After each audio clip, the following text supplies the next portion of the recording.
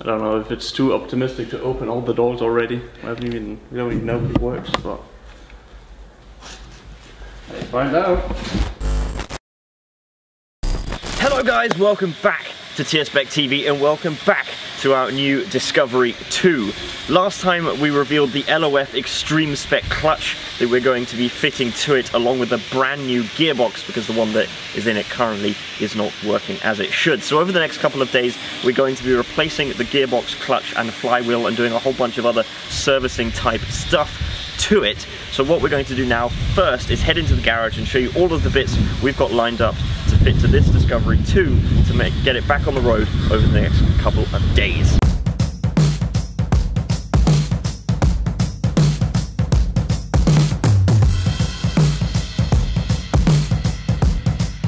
So what we got here is pretty much all the parts we're gonna need for the next, hopefully 2 days, a rebuild of the gearbox. Or it's not rebuild, it's pretty much a swap for the gearbox and clutch. When you do the gearbox, you are pretty much stupid if you don't do the clutch as well, because the gearbox is a bit of a pain in the butt to take out if you don't have the right equipment for it. But if we start over here, we got the clutch from l.o.f. clutches, which we already did a video on which comes in the kit and what you actually need for it. Got the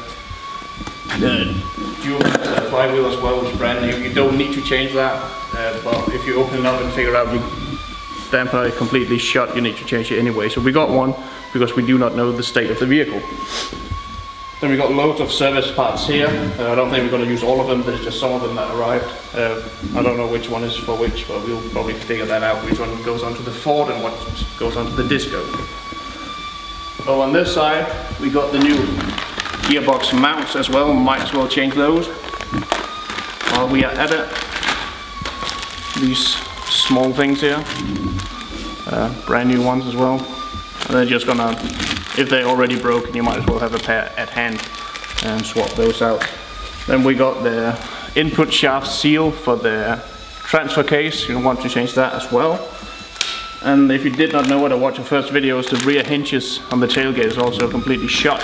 So I got one hinge for it, the other one is on the way. So that one, if we got time for it, I want to swap that one out as well. And then we got some more small gearbox parts here, and we got a O-ring seal somewhere as well for the power steering, which we also want to swap out because it's leaking a bit. Might as well do that now. And then of course we got the main prize, which we're going to open right now. I contacted Ashcroft and asked for a gearbox from them. If Synchro Gearboxes was still making gearboxes, which he did before, I probably got one of those, but he only makes high-end transfer cases right now because he's busy doing racing and stuff. So I got off Ashcroft gearboxes. I got the bigger bearings from the input and output shaft, which should work quite well with towing and the stage 3 tune, which I'm going after. And then also got higher ratio 5th gear, which should also make a big difference on the fuel economy going on the highway, which I will mainly use this car for. So those are the two upgrades on the gearbox. And they do sell them at a pretty good price. They check over the gearboxes they get in, replace all the parts which does not fit within manual standards. And it is on an exchange basis, so you get one gearbox, then you ship your own gearbox back to them, unless you're gonna lose 350 pounds, I think it is, if you don't do it. And if you don't ship it within the next year or 360 days, that price is gonna go down, so you're gonna get even less for your gearbox. So we're pretty much just gonna take this gearbox out, swap it in and take the old one, wash it and put it back. I'm gonna ship it this week as well, just so it's out of this, this world and I can get my money back for it. So, this is the first time we've seen it as well. Oh, nice.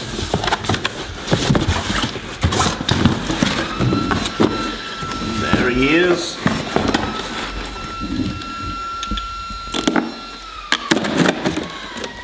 Now, on the package it says it weighs about 56 kilos or so, so it's quite heavy. And if you take the transfer case as well, it's about 70 kilos in total we need to get out of the vehicle. So we got a hoist for that as well. But yeah, this looks pretty much new, I would say. So yeah, it can maybe, I don't think you can see it, but it should be The bearings in here should be the bigger ones that they produce themselves, which can take a lot more force, and then goes on the other side here from that bit. And there's a complete manual on what you need to let stay on the rear of the gearbox when you ship it back, just so you don't, you know, ship it with your reverse light switch or anything like that. So they come like a complete formula of what the gearbox needs to look like before you ship it back to them. But yeah, this is what we're going to be doing the next 2 days. So now we're going to take all this stuff, move it into the sides and get the... Oh! One last thing. I found a name for the disco as well. I got some stickers for it as well. And the sticker is... Ta-da! It's going to be called the TIE Fighter. Disco the TIE Fighter, because like completely all blacked out. I thought that would be pretty cool. So these one will go on in the end. And the TIE Fighter will yet again be ready for battle. But yeah, we're gonna move all the parts out of the way now. We're gonna take the car, drive it in, put it on the lift and start taking parts or things apart and hopefully make it through the day.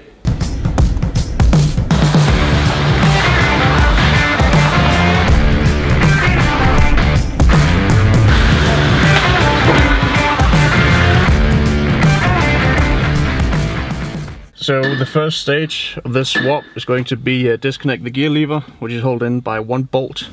On this bit you just pull up the gaiter with some clips here. You can see I need to get a new one of these as well. Exmor Trim makes these actually, for this one and this one. So anyway, you're gonna unclip this one, undo that one bolt, and that's actually the only thing that's keeping the main gearbox connected to the inside of the vehicle. Then we got the starter motor, we got the crank angle sensor, I think it's called. Of course we also got the cable for this guy here and the handbrake as well. But we don't need to disconnect them up here, we can do that down on the gearbox. The only bit is this guy. Remove that bit and you got a lot less trouble later on.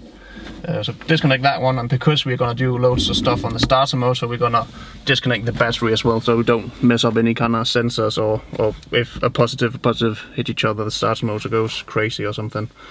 So that's one off, disconnect the battery, get the vehicle up, and then just start stripping pretty much everything that's within the gearbox connected to it, which means both prop shaft, handbrake, the cross member, exhaust, yeah, all those parts need to go out. And hopefully within today we should have the gearbox out on the floor, and maybe also the clutch, and maybe install the new clutch. But at least we need to get everything out today, and then we'll assemble everything tomorrow and take it for a test drive. So that is the plan. So yeah, we should get started with that.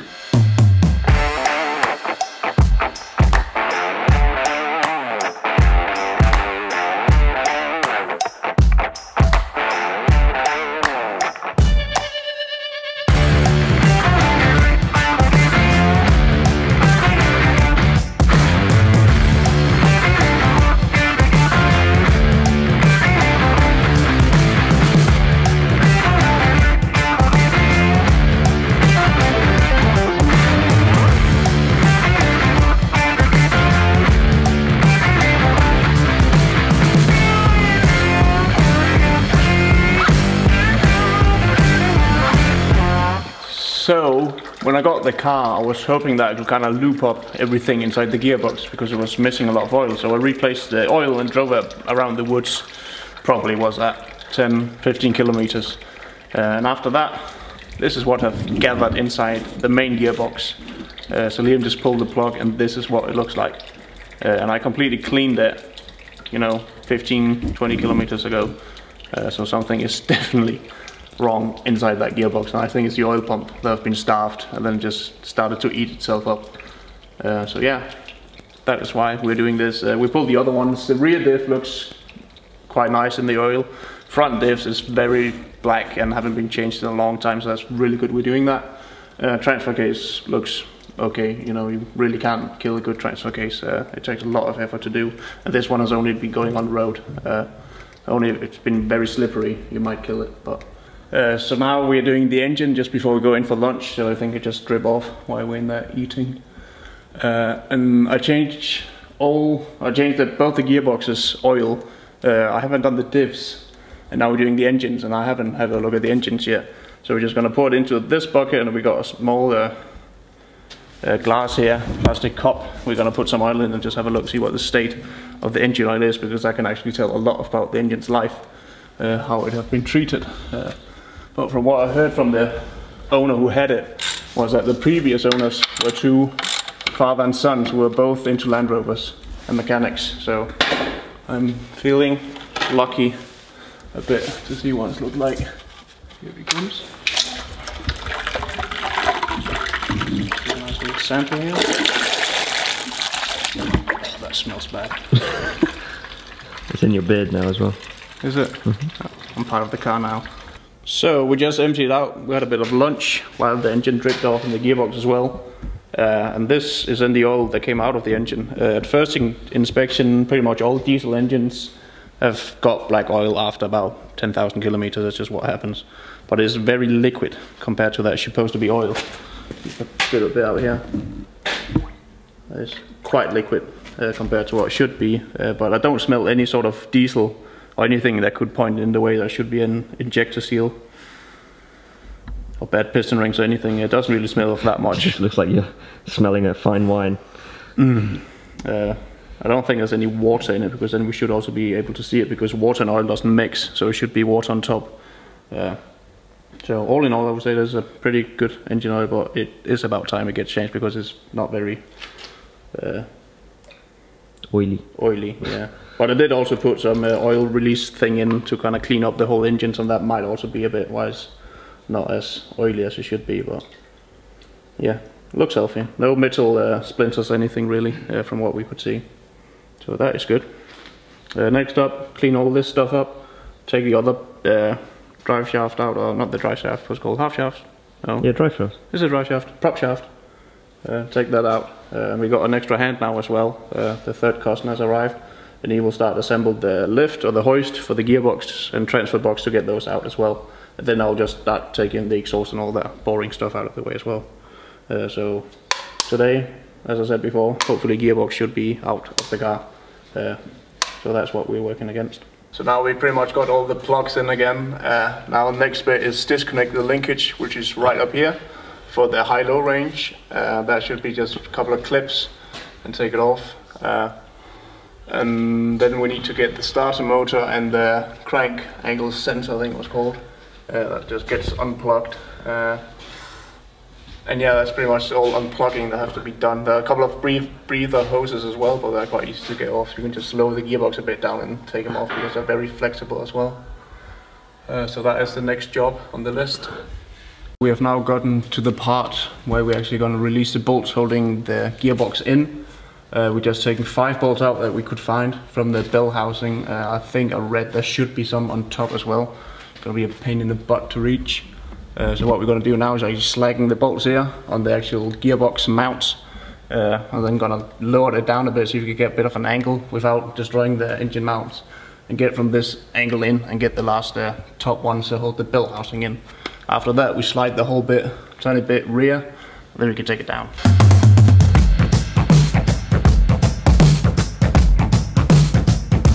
It was right here we found ourselves in a rather awkward situation. The bell housing effectively became wedged on the bottom of the Discovery, despite the car lift being as high as it could go and the gearbox stand being as low as it could go. This meant we had no choice but to manually carry the bell housing, gearbox and transfer box down to the ground. We're now at end of day 1 and we reached our goal. We got the gearbox out and the transfer case out and the bell housing all in one go. I would recommend in the future taking the transfer case off first if you are not 3 persons, if you're only 2 persons, because it is very, very, very heavy and not very forgiving when taken out. To do that, we got it out with no damage whatsoever. And here are all the parts we took out. First of all, we have to take the drive shafts here, the prop shafts out, which came out with no problem whatsoever. Haven't found any dead joints yet, so they're still looked after. We're going to replace this rubber thing here tomorrow. Got a new one of those. We got the handbrake off and the shoes. They're a bit problematic with the springs getting those off, but they are reusable. And the brakes also look in good condition, not rusty or anything. A bit, but not too much. We got the 2 cross members off. We tried to take some of the nuts off, but it just kept spinning around. So what I did is I went to get an inch top instead of a millimeter top, and then just pressed that over it and hammered on, and that way I could get it off without breaking it, because it was just spinning, as I said. So we got all of those off without breaking any, which I'm really happy about.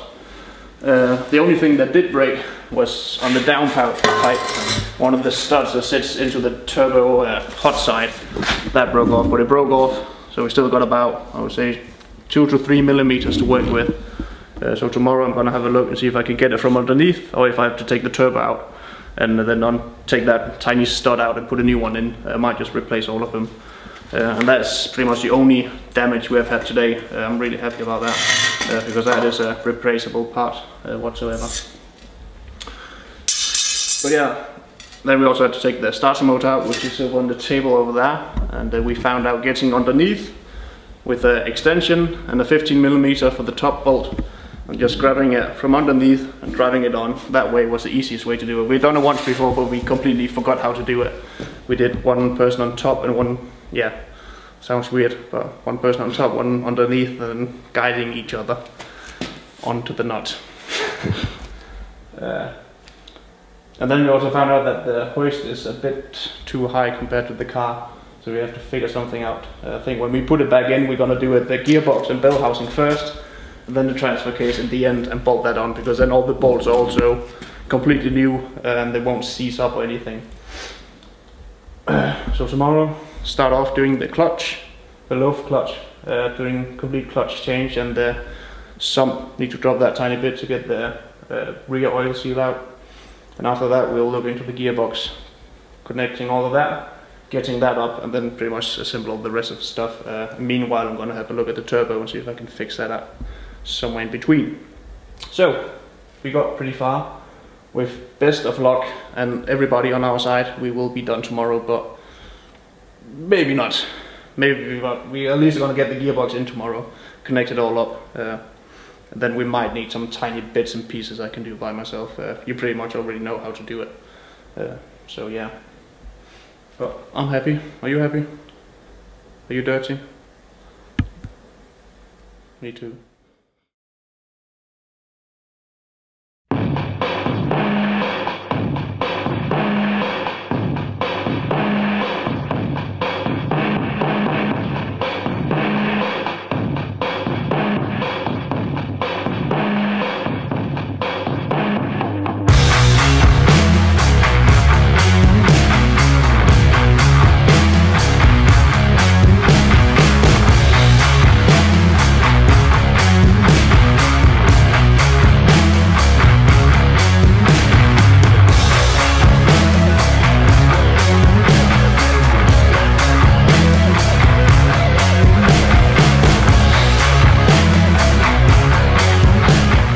We're now back at day 2. We had a bit of a rough start. We tried to get the stud out of the turbo, but did not succeed. So after we've done all this, I have to get the turbo out before we can fit the downpipe to get the 3 new studs in there. But yesterday we got pretty far. The gearbox right now is up, getting a nice wash. I took the clutch out yesterday, which we can have a quick look at. The clutch itself doesn't look too bad. Still got loads of fibers in it to be used. But if you look at this side, you can see how much scorched it is, because somebody's been filing on the clutch or doing something they should not have the clutch, which then leaves all these scorch marks around it, which is not very good. If you turn around here, you can see where the release bearing has gone in, near these fins here, the springs, and you can just clearly feel the groove in here that should not be there. And the flywheel as well is fitted right now in the vehicle with 1 bolt. Pretty much same story. The Gearbox flywheel got 2 sets of springs in it, and if you push it down you can pretty much move it with your hands, which you're not supposed to do, because the engine's supposed to do that, not by hand. It's a good thing we got a new one of those as well. Next job right now is take the flywheel off and replace the rear crank oil seal, where we have to take the sump a tiny bit down, remove it, put the new one on, tighten the sump back up, and then it is a flywheel and the other 2 clutch components, and that is pretty much the only thing you need to do with the clutch. And the spigot bearing as well, we have to remove that. we'll probably start doing that right now. Right, while that's all going on, I'm going to go and fetch the gator to go and put the gearbox in the old gearbox in the back of it so that we can take it to be washed before it is sent off back to Ashcroft.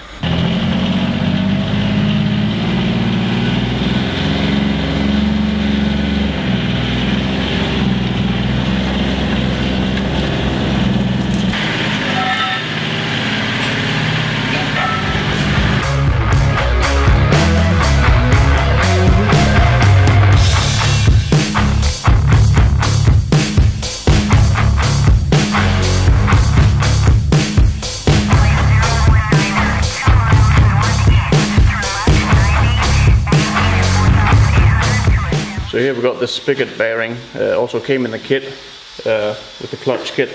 I got this magnificent tool to remove it, which is a inner bearing puller, I think it's called. And I found out that the 20mm one works. Simply what you do is the spigot bearing sits in the crank, the rear of the crank. You push this bit in, you twist it, and that way it will make itself bigger, just so the lips here can go in and grab hold of the bearing. Oh, tiny bit more. Then once it is like this, you'll then take the impact hammer and you just simply pull it out. That's one way of doing it, the proper way, which says in the manual. You can also pack it up with grease, the inner circle of the spigot bearing here, pack it all up with grease, and then get a rod that's just exactly the same diameter as the spigot bearing. Then you just hit with a hammer, and that way the grease gets behind the spigot bearing, start pushing it out. So you simply just hit it and you put more grease, hit it, more grease, hit it, and in the end it will pop out. I've also seen people do it with bread, so that is also possible to do. But we're actually going to use this kit for the proper job right now. So pull that out, put the new one in, and then do the rear oil crank seal. So right now we're going to replace the rear crank oil seal. We got the old one here. Pretty much exactly the same, except this one got this rubber plastic thing in it, and that's actually to guide the gasket over it, to not to break it while you put it on. So you just line it up where it should be, and I'm just gonna push it on. Well, you've got two locking tabs at the bottom as well. We need to make sure that runs clear while we do this. There you go. That falls off. Make sure the sump goes in. It goes into these locking tabs. So that just took about 5 minutes longer because Land Rover have chosen to hit or hide one bolt away from the sump, which is at the right front. If you look at that way, it's the left corner, the right left front left corner. There's a tiny one which is just hidden under loads of hoses and stuff. You're gonna have a real hard time seeing it, and even harder time getting it released a bit. But we did that. We got the locking tabs fitted. I'm probably gonna get a new sump gasket at some point after this job, but it should keep up for now. The most important thing is that we change this thing, because we won't be able to change that once we put the gearbox in without taking that out. But you can always take the sump off without taking the gearbox off. So rather that one goes and this one up here. So that's a job nice done. Now we just need to tighten these ones up. I have to look up how many Newton meter that is, and then put up the sump again, tighten those to the correct Newton meters, and then we'll move back the gearbox. So here we've got the clutch fork from the R380 gearbox. A lot of you guys also said, why didn't you also get a new clutch fork? That's because the only weak ones are in the 200 TDI and LT77, and that is because this is one huge chunk of metal, where the other ones are just sheet metal made, which actually means that this bit here is going to be poking out from the middle bit at some point. The pivot point are going to go through, and that way you're going to lose it. But using this one, you'll need to replace this little cup in here, which also supplies in the kit from the clutch. So you simply just take that one out and put the new one in, of course clean it all up, and then we're gonna put this bit in, and then we got the release bearings here, which is also very interesting. This is the heavy duty release bearing from l.o.f clutches. As you can see, the standard one is plastic, and yeah, you got the bearing inside here in the middle. But if you purchase the extreme kit, I just choose to have this one with it. You can see this one is a hell of a lot beefier, and it's complete metal. Also in the back bit here, and you get everything you need. You get the release bearing, you get the extra bigger clip to clip it onto the fork and everything. So I can't wait to put this one on. It's not because it's gonna make your clutch heavier or anything. It's just more durable when it's bigger. The only thing this one does is slide in and out on the shaft, nothing else. So we're gonna put this one on now, and also the new rod here. And after that, we will actually install the flywheel and the clutch components. So I think that will be the last thing we can do today, and we have to wait with the gearbox for tomorrow. That just means we get extra busy tomorrow, but we got plans here this evening. So we're gonna go over and do that right now. So we are back now on the third day, and hopefully we should get the clutch and gearbox in today. Yesterday we got the whole first assembly ready to go into the gearbox, and last night I did a bit more fiddling. I got the transfer case separated from the old gearbox, got the reverse light switch, got the engine or the gearbox mounts put in, the new ones as well, and did some smaller jobs on the car, and the new rubber cushion here on the shaft as well, and the bearing in the middle. Pulled that out, put the new one in, and put this rubber bit in. It was quite used, the old one, so it's a good thing we got a new one of those. So now from the start we're going to put the new flywheel in. We're just going to have a look at the new and the old one, what to look after on the old one, and why you know, well, when you know it's time to replace it if you're doing a gearbox change like we are. So over here we got the old one on the ground right here.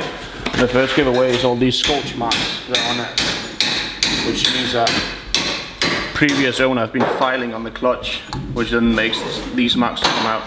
And another thing is that it's not very springy or anything like that. I can push it down and actually pull the springs down quite a bit. It's not supposed to have that much play in it. Otherwise you have to look around the rivets here if there are any sort of cracks from going out, because it's quite thin.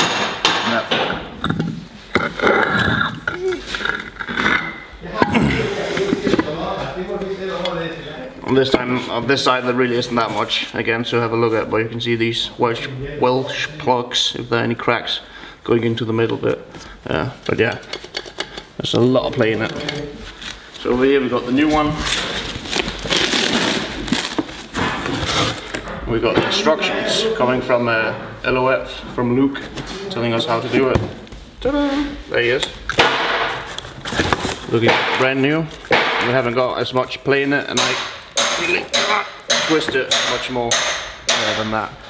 So this guy's gonna go on after we degrease him and do the 40 Newton meters and 9-degree turn. And the last one was at 180 Newton meters. So we're gonna do that. So here we got the transfer case I pulled off yesterday night, actually it was today. Pulled it out fairly easily. Changed the sealing here, which is really easy. Just pop it out, put a new one in, not to damage anything inside of it. Had a look at the splines into the input shaft, they look really good. Absolutely no wear on them whatsoever. Had a look at the number as well on the gearbox, which is on this side, I think, down here, where it says 41D, which means that this one is the older LT230, which means it also has the transfer or the central differential locking inside of it, so we can actually just fit the linkage to it, and we will be able to lock the diff as well. You can go into Ashcraft's website and you can have a look and see what kind of numbers you need to have the transfer box with the locking differential inside of it already, because they took it out further down the road because they got the traction control and ABS locking and all that. But this one does have it. So what we got here are the new flywheel bolts that bolts onto the rear crank of the engine. Here we got the old one, and here we got the new one. You need to replace these. These are stretch bolts, and you can see if I compare them up to each other, this one is actually a tiny bit longer than the top one, and these should be completely the same. And that is the only thing you need to replace when doing it, and be aware of that. You cannot reuse them.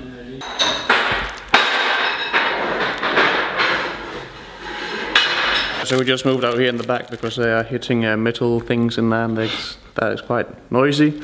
So in the kit you also get Loctite in this syringe, so you can actually feel like a doctor doing surgery on your vehicle. Although you do need the stretch bolts, which I got these ones from Bearmark. They are Echo Romeo 6581. They are just completely standard bolts, nothing really cool about that. So you take the bolts, you apply Loctite on them from the syringe, and then you just put them in, do them all up. But if you remember, an engine that turns quite easily actually when you're using force, so we've made a locking tool to hold the engine in place. But Luke from l.o.f Crutches also just did a locking tool, which is about 30 pounds or so cheaper than what I could find from like some universal locking tool, flywheel locking tool. So if you're gonna get the kit, you might as well get one of those with it.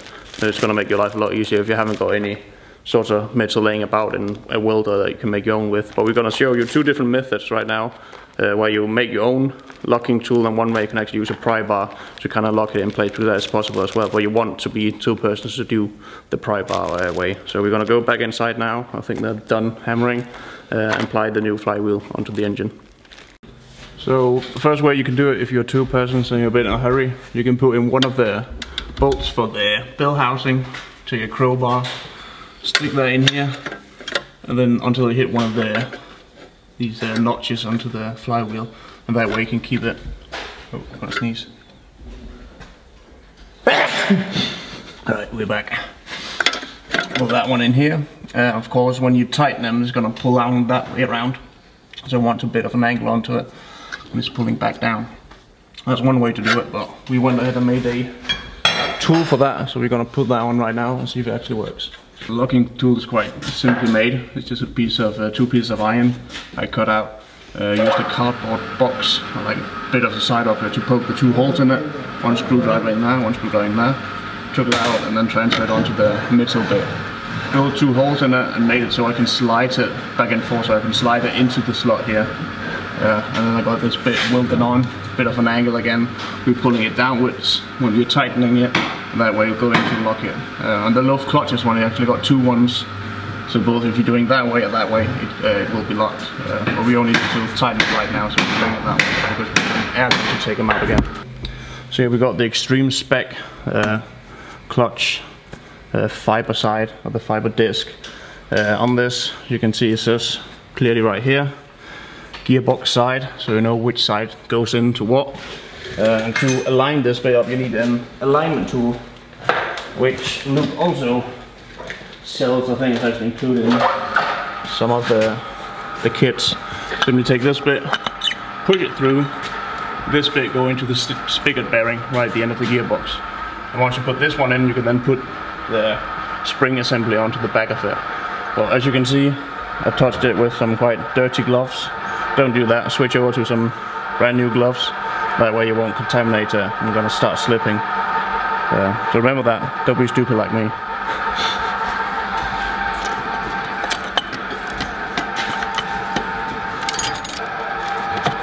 There you go, turn it the right way around. It's gonna help as well.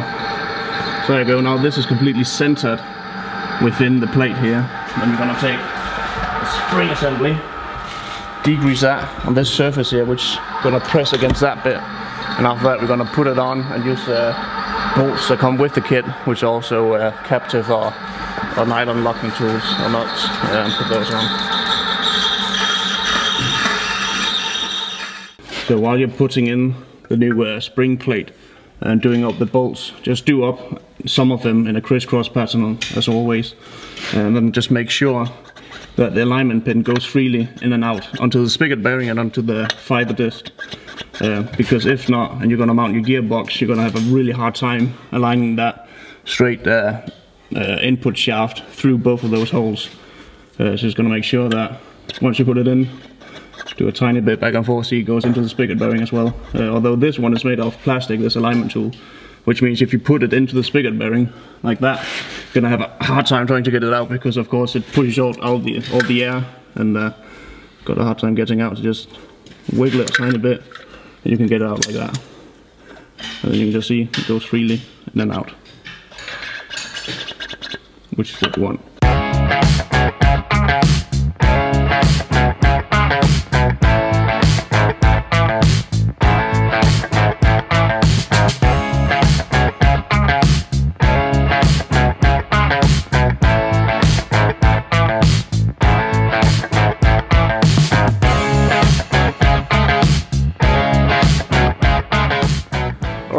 So now the hardest part is over, which is taking the gearbox and the bell housing and bolting that onto the engine and getting the splines on the shaft to match both the friction plate or the fiber plate, and as well include the spigot bearing in the back.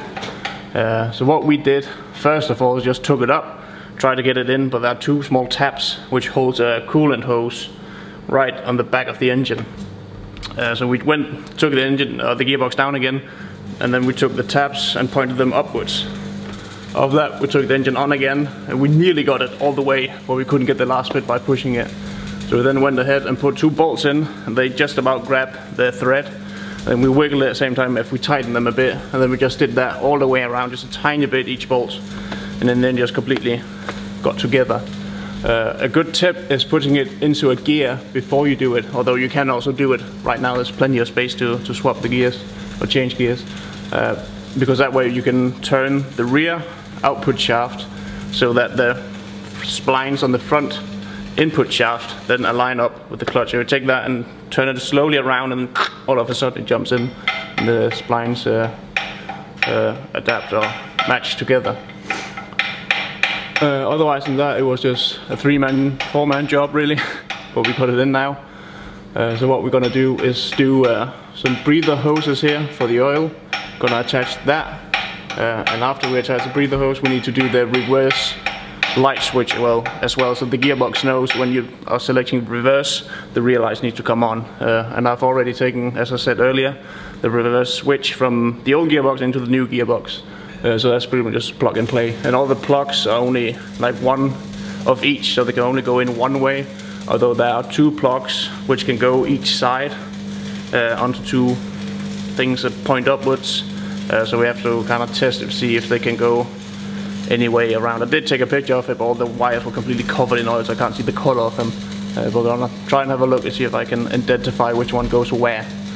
Otherwise than that, it is probably starter motor and the slave cylinder on. After that, we're gonna go to the transfer case and lift that up onto it. Actually, we're gonna do that first. We might as well get the engine mounts on, or the gearbox mounts. So first now is the transfer case. Get that lift up on the hoist, and connected that, and do all the bolts on it, and get the mounts onto it, and after that it's just all the auxiliaries around it. Then the engine and gearbox is complete. So that's going to be our next job to do.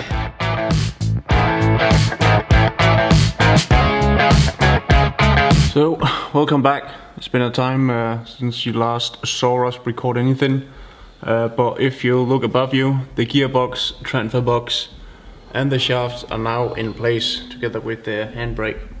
And we've topped both of the gearboxes up with oil, recommended oil from Land Rover. And yeah, what a day. I'm pretty tired.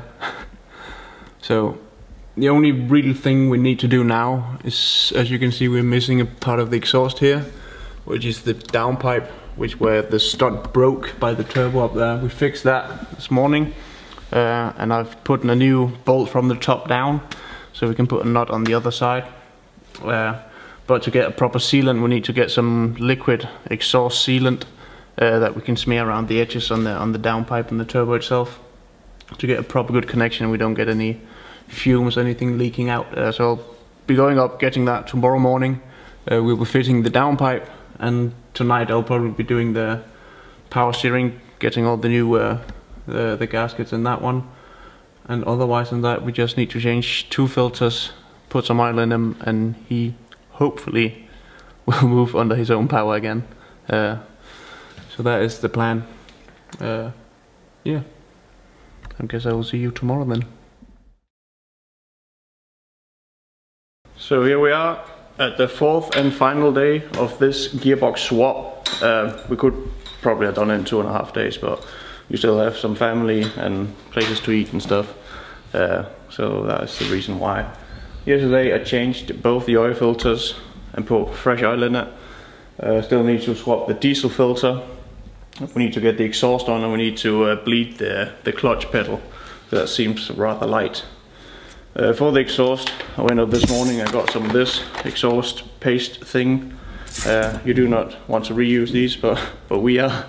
Don't be like us. I haven't got a spare one. I thought we had one in the workshop. I'm going to use this around it just to seal it up. Got 2 new blades to see if they fit. Don't know, just got some 18-inch ones. We got the new fuel filter over there. Plop that on while they do the exhaust. Go underneath, help 2 men on the exhaust, and then do the bleed off the clutch pedal, and we should be ready to go.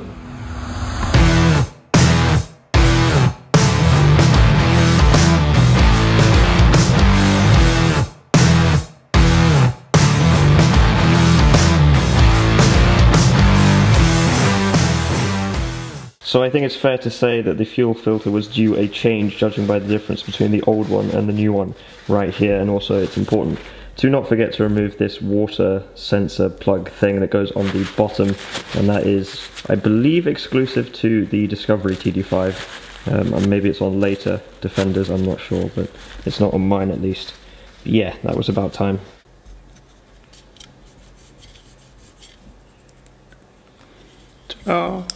So we're now putting on a bit of this exhaust paste liquid gasket sealer thing, which can withstand up to about 2000 degrees. So we should be in the clear. And the reason we do that is because the downpipe is quite rusty, so we've got some huge holes in it as well. And this gasket can't fill that up. So we're going to put a tiny bit on each side, lower it up, tighten it, and it says if you start it up and let it run for about 20 minutes, that will make it harden quicker. And that way it should be easier to do. Just make sure you don't get it inside the bolts or nuts, because then it's going to be even more difficult to remove in the future. The last piece of the puzzle, the downpipe, was now ready to be installed. However, we quickly realised that there wasn't any room for it, owing to the fact that Nissa had already refitted the struts that go across the chassis, meaning we had to remove the front one again before the downpipe could go back on. But once this was sorted, it was time for the moment of truth. I don't know if it's too optimistic to open all the doors already. We don't even know if it works, but let's find out.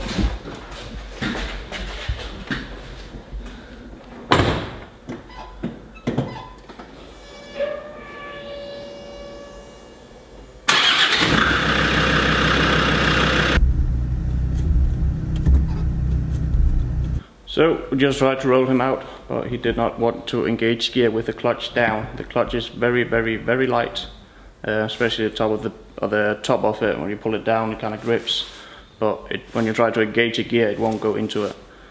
We did try and bleed up quite a lot of it actually. We might just try and see if it is the slave cylinder. It's wrong. We might do a bit more bleeding and see if that does the job. Otherwise I'm gonna out of ideas, except we have to take it all out again.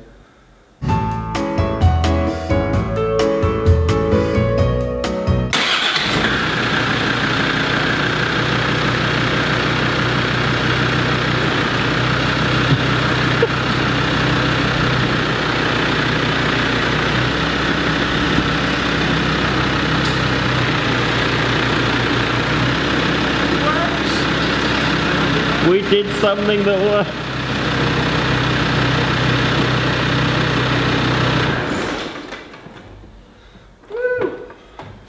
Nice. Let's get him out. Can you explain what you did to the viewers? Yes. We just went up to have lunch as well, and I read on the internet that the TD5s are quite a bitch to bleed out the air from.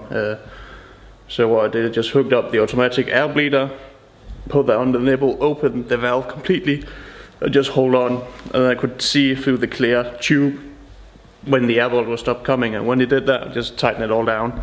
We tried doing it just by pumping a few times, opening, closing it, but at some point a lot of air must have gotten into the system, because it was pretty much the whole hose we had to go through. So we did that, and it works. I think we should go out and have a test drive in them. So just before we go out and do a massive burnout in it, this comes with the clutch kit itself, where it says that organic clutches, that's the road spec or the power spec, will require 500 miles of road driving to be bed in.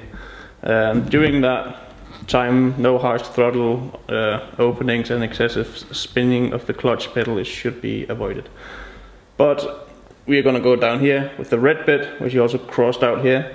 which is the extreme spec clutch, which we installed, will require 1,000 miles to be bed in before we can do any kind of burnouts. Not because I'm going to do any, but before we start pulling or slipping the clutch and so on. Just normal driving, about 1,000 miles, which is quite important to do. And down here, correct bedding in both clutch types is vital to its longevity and success. And here, loads of things you need to go through once you go over there. You can already see I've had my dirty hands on it, so read it all through. Really nice piece of paper to have. Comes in the clutch kit itself, how to do it, and on their website it explains how to actually install the different kind of bearings and things into the car. Otherwise, I've used Rimmer Bros did a tutorial how to do it, very like just scraping the surface really of what it requires, but what kind of way or thing you have to do in what order. So I actually use that as well. It helped us quite a lot, but it doesn't say anything very specific if you counter this problem, that problem. But we managed to do without, and we got it driving. So we're going to open up the doors. We can open them up now and take him out into the yard and drive him a bit about.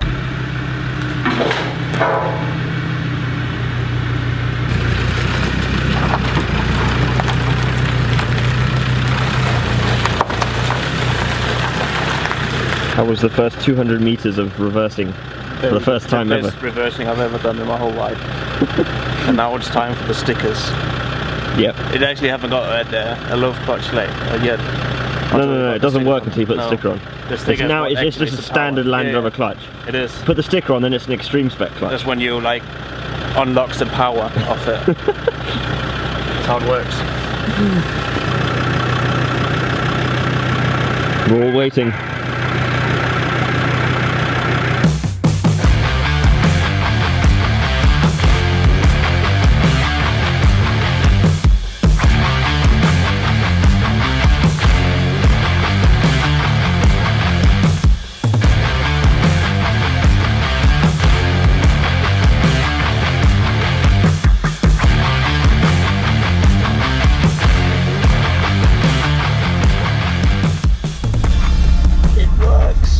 In a gear other than fourth.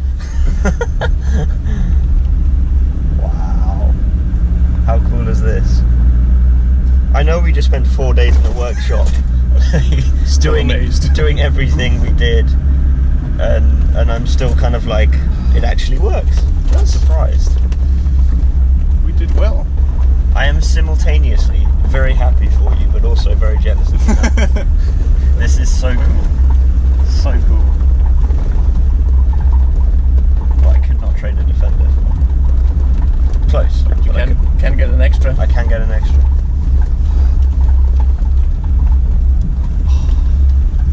That is smooth as silk.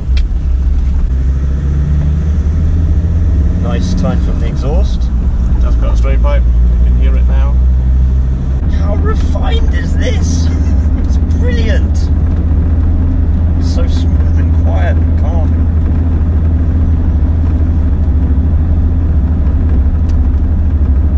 In fact, it works so well, I don't know what to say. No. Nothing's like... Nothing to make fun of or complain about. No weird noises or anything.